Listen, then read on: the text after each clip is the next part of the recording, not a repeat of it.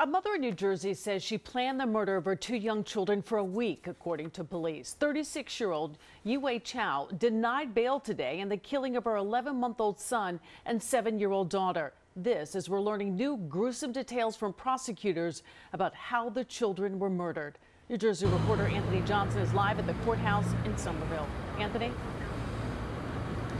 Well, Sade, as you say, it appears this 36-year-old mother did this on purpose. She had gone out to the store, purchased zip ties and duct tapes, and then she used her bare hands to take the lives of her own children. The details are disturbing. Yuhwei Chou has made a statement saying she is responsible for the deaths of her two young children, 7-year-old Samantha Ross and her baby brother, 11-month-old Paul Ross. Today, during a virtual court session, the details of the murders came to light. The defendant then got in the backseat, zip-tied both children's hands and duct taped their faces, and then used her hands to suffocate both of the victims until she believed that they were both confirmed deceased. Defendant has further admitted that she's been planning the two murders for approximately a week.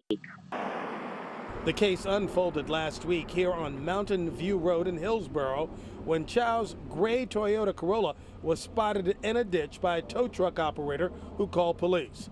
The house where the family lives appears to be unoccupied, and the makeshift memorial just outside has been weathered. The discovery of the dead kids in the car startled everyone.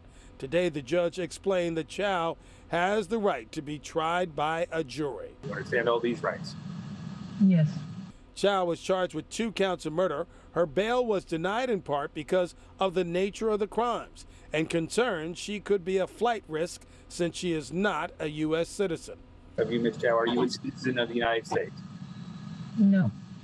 In which country do you hold citizenship? Taiwan. And for now, Chou will remain behind bars. That